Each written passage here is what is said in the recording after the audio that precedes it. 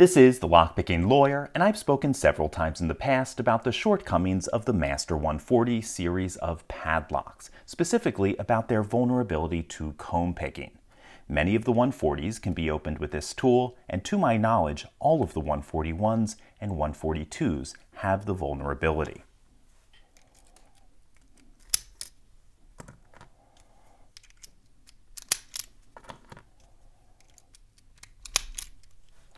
What I've never spoken about is the rest of the family of locks. The 150s and 160s are larger, and Master gives them a higher security rating, 5 and 6 out of 10 as opposed to 4.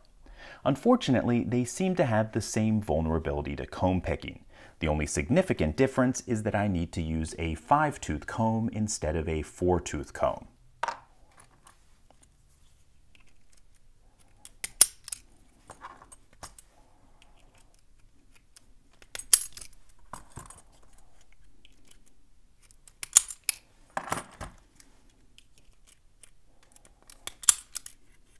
Okay, folks, this is an attack that's been around for almost 100 years, and it's inexcusable, in my opinion, that any modern lock be vulnerable to it. Yet somehow there are multiple Master Lock products, not just these, that fall into this category. In any case, that's all I have for you today. If you do have any questions or comments about this, please put them below. If you like this video and would like to see more like it, please subscribe. And as always, have a nice day. Thank you.